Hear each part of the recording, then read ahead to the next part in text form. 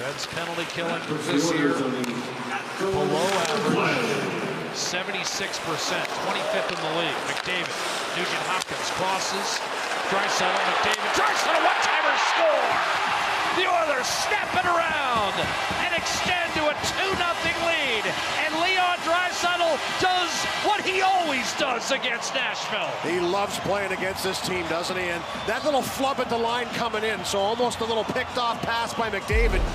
It actually helps him. Right here, you can see it's almost a double team, but he picks it up, makes a move, and you can see him draw over Nyquist, who thinks that puck's going to be up for grabs. It opens up space, and when you open up space against this power play, tic-tac-toe into the back of the net. Beautiful little fake he's going to shoot. I mean, Lankinen has to respect the fact that McDavid can take that puck to the net. He's got an open lane, and he finds his #1 target. He knows exactly where Draisaitl is, and he buries it. Leon Draisaitl now with 23 goals in his last 14 games against Nashville.